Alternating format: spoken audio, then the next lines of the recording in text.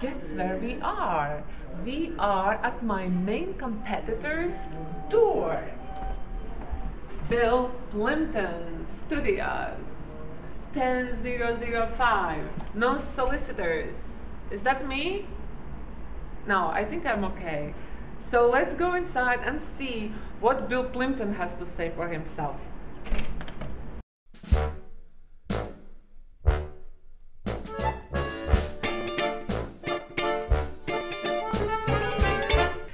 So how do you finance your films? Mm-hmm. Well, as you know, I don't take government grants. I don't take corporate money. Why not? Because it's a real pain in the butt to fill out those forms, and you got to kind of kowtow to what they're looking for. You know, if they want to do something that's politically correct, or it's very soft and nurturing. I don't do those kind of films. I don't want to do those kind of films. So I prefer to just make my own films and finance them myself.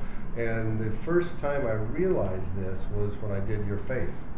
And this was my first film. It was about 3 minutes long. It came out in 1986.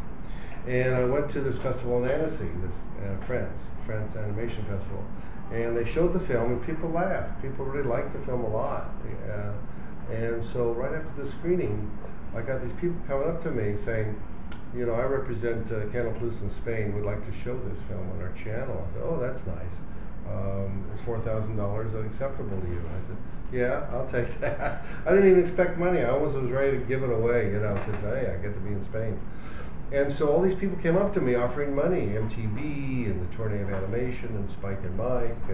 And so it's just by accident that I realized that there was money to be made in animation. I didn't know the business. I didn't know how other people survived. I found out later that most of them were through government grants, arts grants, things like that, funding. And I realized that the money I made from Your Face would finance my next film. And that film was 25 Ways to Quit Smoking, and that was even a bigger success. It was all over the world. And so right at the beginning, I was able to finance the film from the sales of the previous film.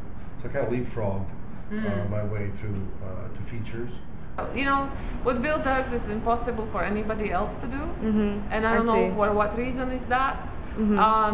He's lucky and he works hard. He works extremely hard. I can't work like that.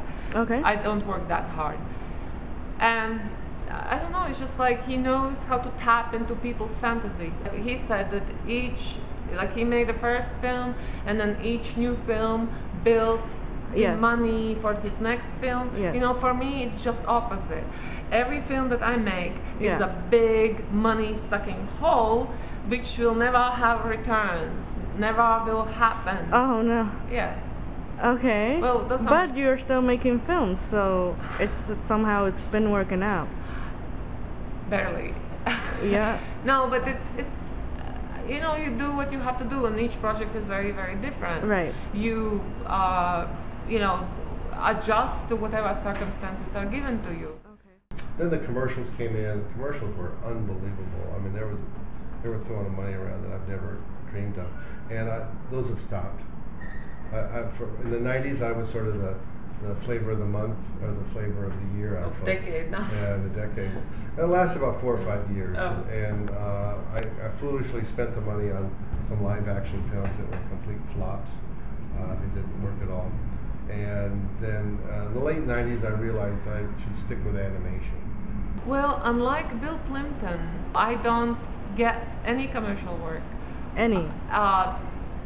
Zero. Like, people come to me, like almost every week I get an email from somebody saying, Signe, I love your work. Oh my God, could you work on my film? Like, do like interstitches or stitches into my film. Okay. Can you do like this and this? And everything is for free, of course. Oh.